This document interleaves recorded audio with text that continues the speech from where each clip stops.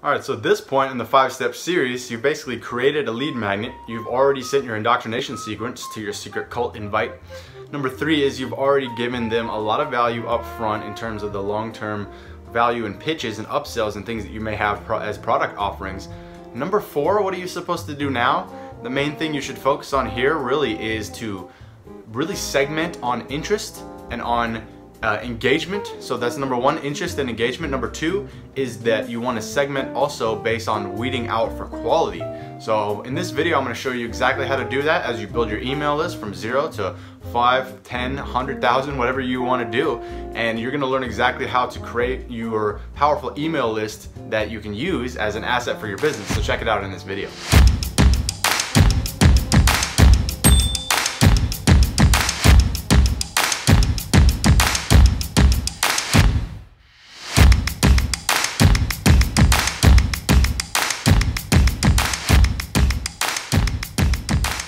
What's up, my friend? Welcome back to this video. I'm Evan from Motive in Motion. I make a lot of videos about copywriting, marketing, direct response, and content, mostly focusing on how to be a high-paid consultant, copywriter, and direct response person. And I share with you, especially with new beginner copywriters or people trying to get into the game, to up their game and up their fees and their actual results and their samples for future clients as a portfolio. I'm showing them how to land clients on the phone, how to sell, how to prospect, how to convert people into actual loyal clients long term, and also how to make the desired income that you deserve as a good copywriter. So if you like these type of content videos, you want to subscribe because you'll be able to see a lot more in the future. And in this actual series, you know, I've actually put every single thing up in the card for each one of those 5 videos, and I've also gone a really deep rabbit hole venture with the 5 steps of actually how to build that step by step for the formula that I have for actually building lists that work really well and are assets to your business. Let's get into the video about basically how to segment your lists and how to make them hyper targeted so you know that you're persuasive to a specific buyer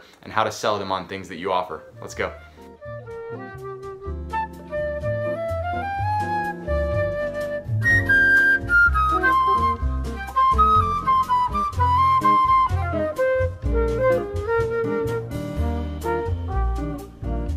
Okay, so essentially you've got your list already. You've given them a lead magnet, you have them opt in, you've given them indoctrination sequence, you have a little cult following already, and you are basically starting up with the people that you are giving value to in terms of after you're pitching and whatnot, after you're already starting with your sales.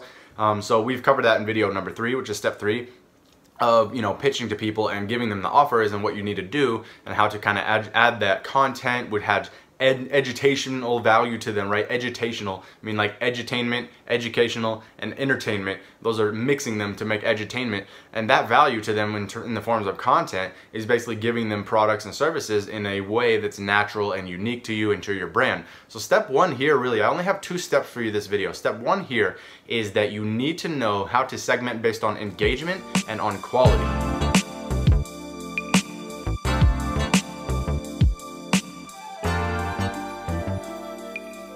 So when you're segmenting on engagement and quality, what I mean by this is that you are wanting to give the leads that are super gung-ho about your products and services the most beneficial, action-packed thing like right now to do. You know, if they're very engaged, then you want to immediately move them up to the next step of the funnel, and you want to hyper-target them by segmenting them on certain lists, because this whole step 4 is covering the step of segmentation, right? So we are focused on segmentation in terms of making smaller lists that actually compile to make a larger list.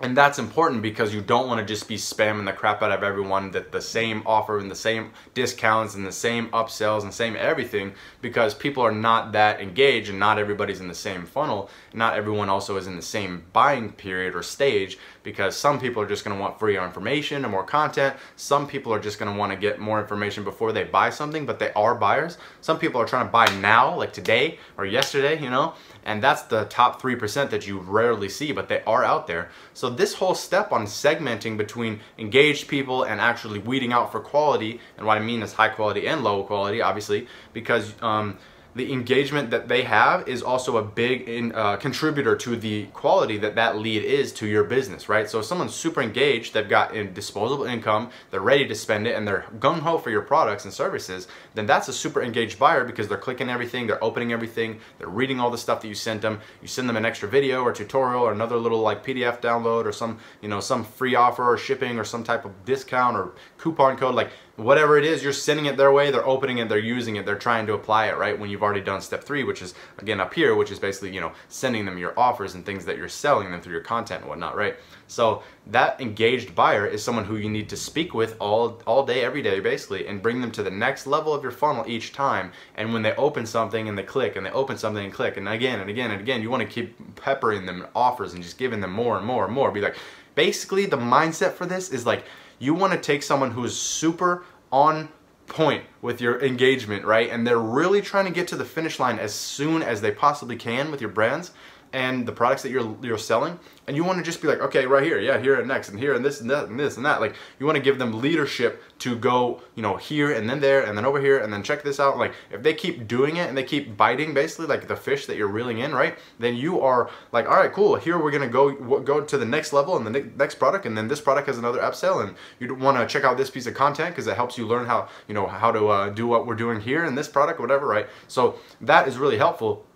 And you want to like pretty much escalate as soon as you possibly can and keep going and going and going and pretty much give them everything that you can until they're done buying or until you run out of products and services to sell, right? Like, that person, that top 3%, that guy and gal, you want to lead them to water, like lead a horse to water to drink, right? You want to give them everything that you've got immediately, because you're like, okay, you just bought this like low ticket product. Great. Would you be interested in this upsell? Okay, great. You just bought the upsell. Awesome. Would you be interested in our long-term coaching? Okay, great. You just bought a coaching packages. Would you also want to come to our events that are live and like way higher ticket and whatever? And they say yes. Okay, great. You know, like, you keep leading them down the funnel and more, because you have a hot buyer, you have a hot lead, you have someone who is ready to keep like committing and engaging and getting value from your brand in the purchase form, in the form of purchasing and buying in, both with time, money, and energy, but buying into your brand and your products and your services.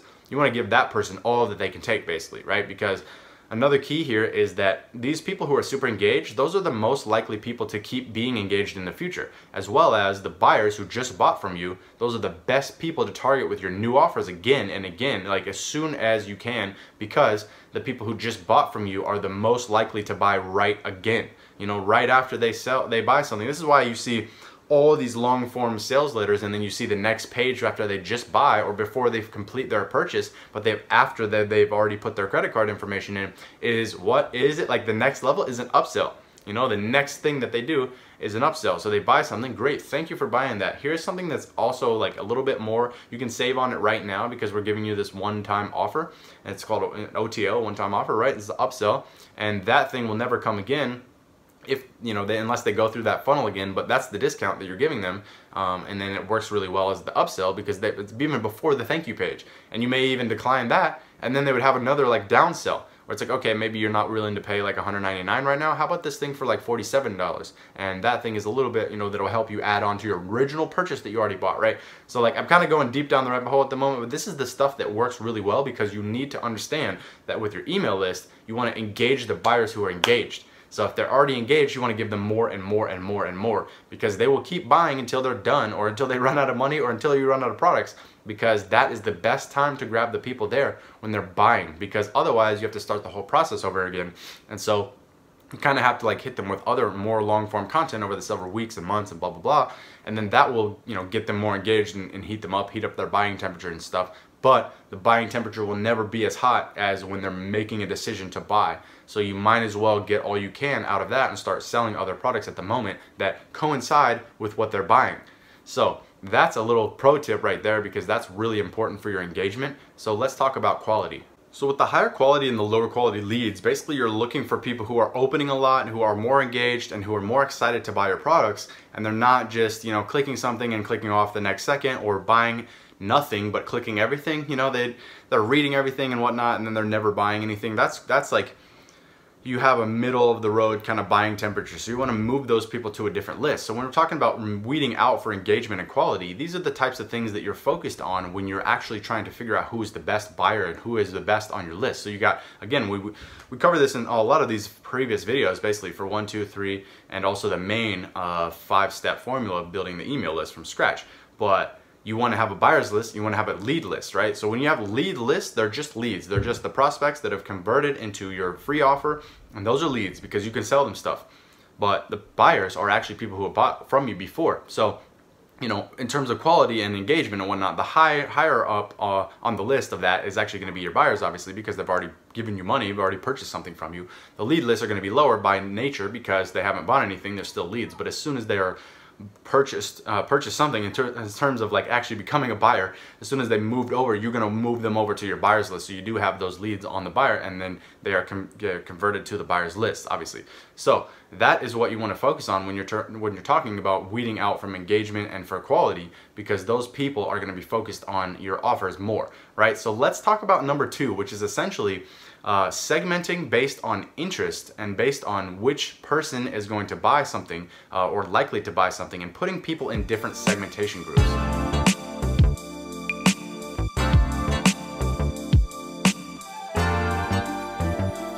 All right, so probably one of the biggest mistakes that I see in email marketing today, especially with copywriting and people who are trying to launch their own offers and whatnot, is that they just put everyone in the giant bucket, right?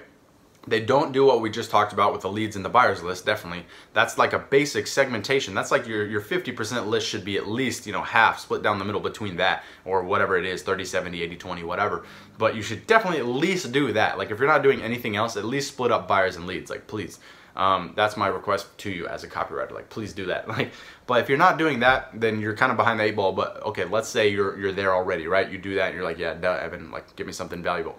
So if you're already there and you need to know what to do on your segmentation list, then keep this in mind, because you should be focusing on your offers, like I said before, but the front end of the lead magnet should be the smallest little easy piece that's valuable to the larger piece in the back end, right? So we got our funnel, looks like this. We got the wide mouth up front. This is the top of the funnel. This is the most wide and most widely engaged and interested list, but it's like the people that could be widely, possibly somehow related into this thing, and then it's gonna go smaller from there, obviously, as you move down your funnel. So when we're talking about this, you wanna take your offers that are at the bottom of the funnel and then move it up to the middle of the funnel and eventually the top of the funnel, but give less and less away for free or for cheap by doing that. In other words, give more and more away as you sell more and more high-ticket products as they go down the funnel, right? So let's say an example is always easy to key this in, right? So you've got, you know, you're a consultant, right, for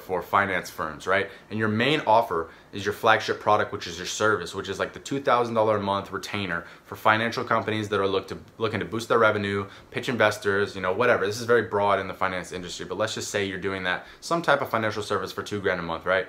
So that's your main thing. You want to get leads into the top of the funnel eventually to be able to feed all the way down there and filter into your bottom funnel, which is your main offer, which is what you've got. So then your middle of the funnel might be something like an audit or a critique or something for like $9.97 or something, right? Where you're giving them some type of like in-depth report and research report custom to their business and their financial industry. Maybe you're serving like small to mid-level banks, and you want to help them like diversify and figure out which markets they might possibly go into one day and want to enter, right?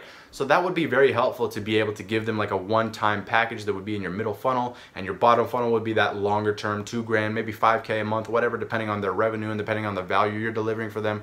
Like that would be very helpful. So you give them this audit in the middle, but you still got to like collect leads and also convert leads, and you're trying to do this through your email list and trying to, you know, target your decision makers basically by your email list. And you can't just like pitch that up front, or you could, I don't know, maybe work. It might work actually, but you could see that. You know, you could test different offers. Obviously, this is the whole time of testing, whole basic line of thinking when you're going to test your offers. But let's say the top of the funnel would be something that's like a really quick like phone call consultation. Maybe it's like $250 an hour, and you have like 1 hour sessions with these clients who are maybe thinking about getting into your longer projects, and they're not quite sure they want to do the audit yet, and they don't even know about your service yet, right? But they do know what you do and what you provide, and they'd like to kind of do that. So maybe your top of funnel is that $250 sales call, where it's like, it's not even a sales call. You sell those, but you're actually giving the value on those calls, right? It's a consultation call.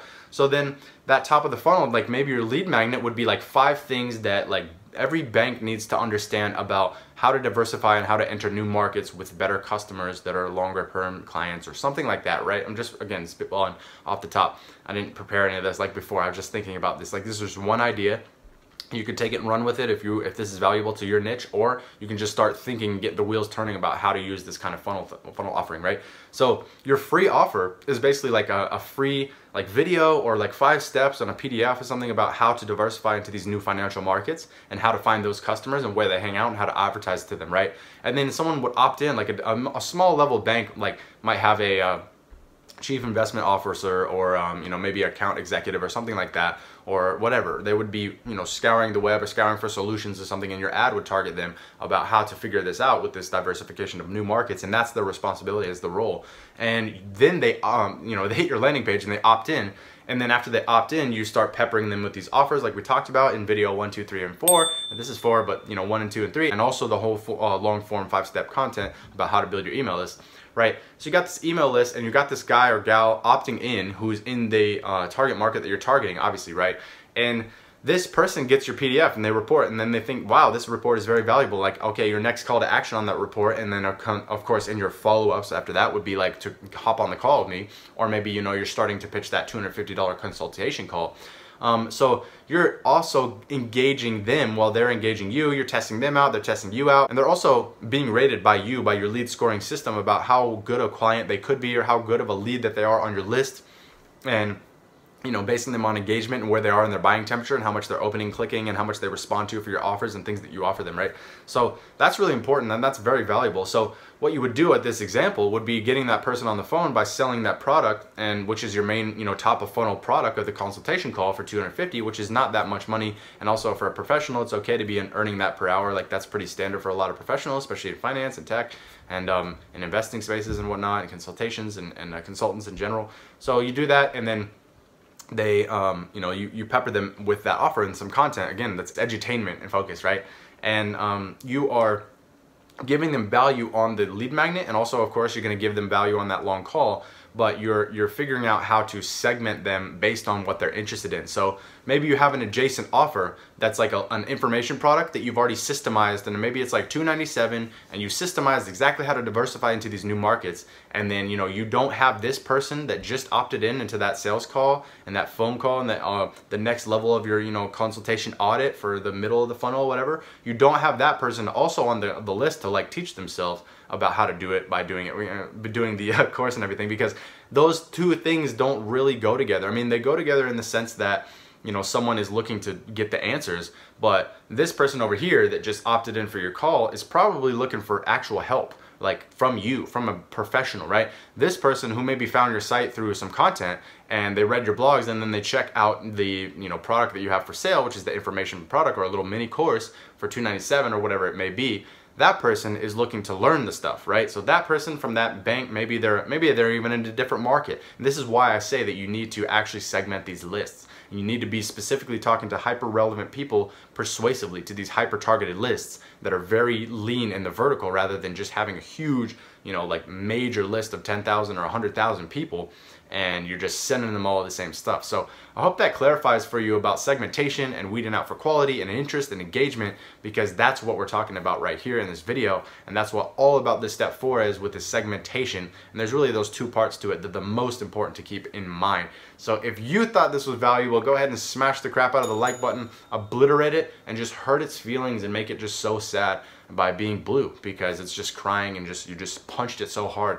So this can actually get circulated around the internet a lot more, and this brand can grow, and then I can take a little bit more time off of my client delivery to deliver you the content in these videos over the long form format that I have, and got a lot more coming for you. And the 5 series is going to be finished up with the next video, which we're talking about the long-term engagement and the content and whatnot for several weeks and several months of email content, how to do that. And I'll hop into some of my specific examples about my actual portfolio so I can show you that as well. So if you want to know, you better be subscribed on that. You got to subscribe, hit the bell, make sure that you're notified first, and otherwise you probably won't get that notification when the new videos drop. So once again, this is Evan from Motive in Motion, coming at you with the best direct response copywriting wisdom, and I hope to see you in the next video. Peace.